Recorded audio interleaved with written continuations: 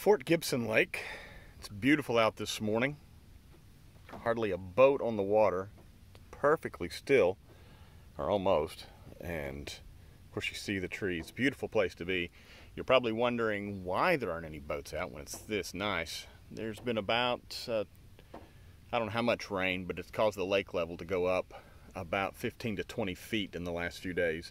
So there's debris, a lot of debris in the water, especially as you get closer to the shoreline. And so that makes it very obviously dangerous for the boats, but wonderful for the kayakers. So it looks like this is a great lake to be at under normal circumstances.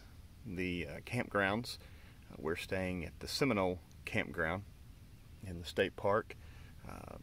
Beautiful place to set up. I'll have more video on that later. But Lake Fort Gibson, or Fort Gibson Lake, whichever way they say it, great place to be.